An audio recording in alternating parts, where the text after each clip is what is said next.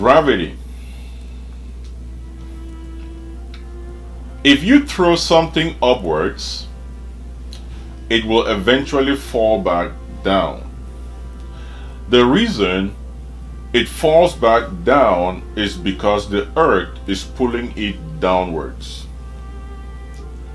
This force of attraction by the earth on that object is what we call gravity.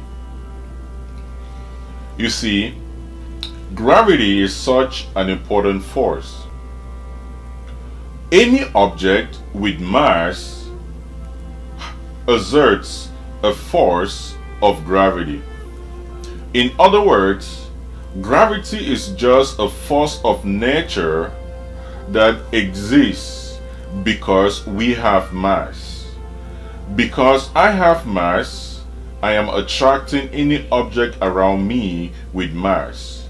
Now, the force of attraction really depends on how massive I am. The bigger my mass, the bigger the force of attraction. We attract each other, but that is really not the reason we fall in love with each other. Keep that in mind. That explains why the earth, which is the biggest object with respect to ours, has the biggest gravitational pull. And the gravitational pull of the earth is called weight. That means that the gravitational pull of the earth is always directed downwards.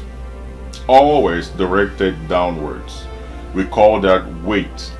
So weight is a specific type of gravity, which is the force of attraction of the earth because of its mass.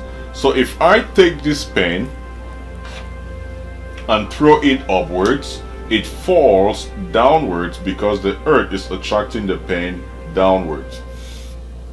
Now, in physics, we use arrows to represent forces. Therefore, the arrow that represents weight will be pointing vertically downwards. So note from today that weight actually is a force, it is not mass. Weight is a force and not mass.